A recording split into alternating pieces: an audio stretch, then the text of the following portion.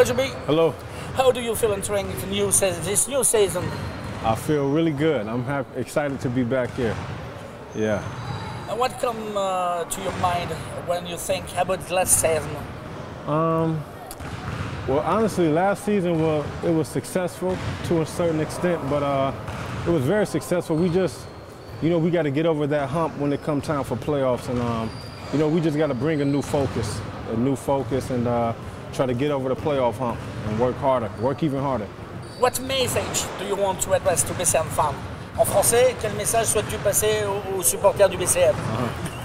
Well, since I've been here, the fans been amazing. They've been with us through the good, through the bad, and I just want to tell them to stick with us. We'll keep working hard to do the very best we can, and just keep believing in BCM.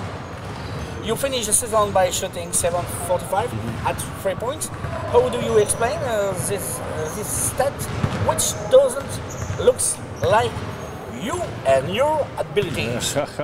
I explain that simple because for me, I approach every game the same. I have the attitude, I don't care if I make or miss, I'm going to shoot it the same way. And sometimes your shot just don't fall, but for me, what's more important for me is that I always remain confident in my shot. I don't care if I miss 20 in a row. That 21st shot I still want that shot. So for me, it just happens, it happens. Just a little, I understand. My English is very bad. Okay. Juby, for you. Shoot, shoot, shoot. Thank you.